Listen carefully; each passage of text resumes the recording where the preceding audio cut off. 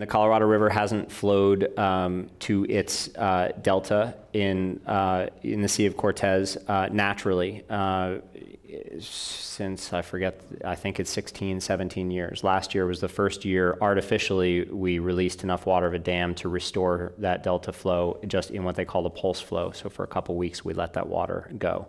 That is, I think, the most potent symbol of what's happening up and down the river. The upper half of the river, I think, is moderately healthy. The bottom half of the river is, like I said, a plumbing system. Water is held where it didn't used to be held. It's routed in directions with concrete canals where it didn't used to go, and there's enormous stresses on what used to be the natural ecosystem. That isn't a bad thing for some ecologies, like the Salton Sea is a phenomenal bird habitat, and other parts of the Colorado River the reservoir systems are.